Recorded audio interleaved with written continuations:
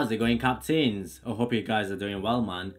Now in this video, I wanted to gather all of the information that we know regarding the Boeing 797 into one place and discuss its feasibility and its specifications. But before we begin, it should be noted that most of this information is speculative because Boeing hasn't released any hardcore information regarding the program. So take it with a pinch of salt until actual information is released. Now last year at the 2017 Paris Air Show, Boeing talked about some of the design details for the 797, saying that the new plane will follow in the footsteps of the 787 Dreamliner in terms of composite sections and engines. Now most of the aviation community refers to the plane as the 797, but for now, Boeing hasn't given it a name. Instead, they're just referring to it as the new mid-size plane. The NMA will most likely be a twin aisle, with a capacity for around 220 and 270 passengers.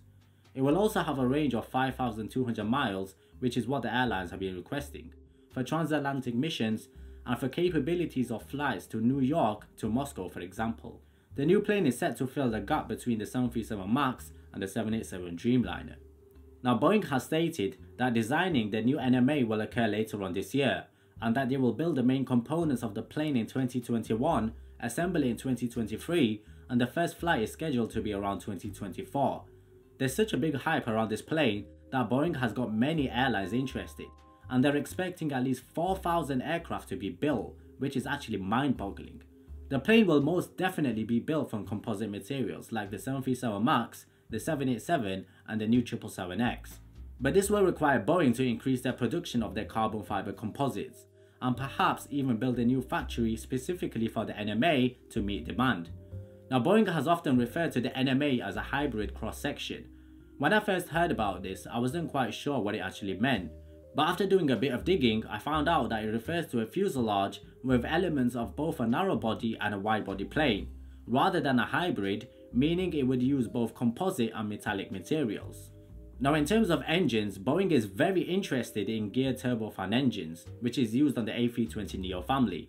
And what that essentially is that the engines will achieve greater efficiency by placing a gearbox between the fan and the turbine assembly, so that they can rotate at different velocities. This will allow the engines to be more versatile and give bigger optimization of engine speed during different parts of the flight. Now Pratt & Whitney and Rolls-Royce have both expressed their interest in powering the new Boeing plane. Pratt & Whitney is researching the possibility of upgrading the 1000G, while Rolls-Royce is pushing their new geared turbofan engine, which is currently in development, known as the UltraFan. Although they don't make geared turbofan engines, CFM and GE are also being considered to power the plane. Although CFM hasn't announced anything yet, there are hints that the company is currently in discussions with Boeing to build a new geared turbofan engine.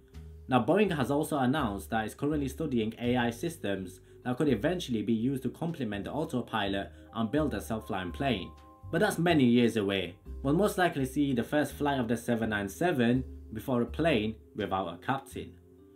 So there you go, my fellow friends, a bit of information regarding the potential 797 program, if that's what it will be called. If you have anything further to add, then please share it with us. Remember to like and subscribe, and I'll see you guys in a bit.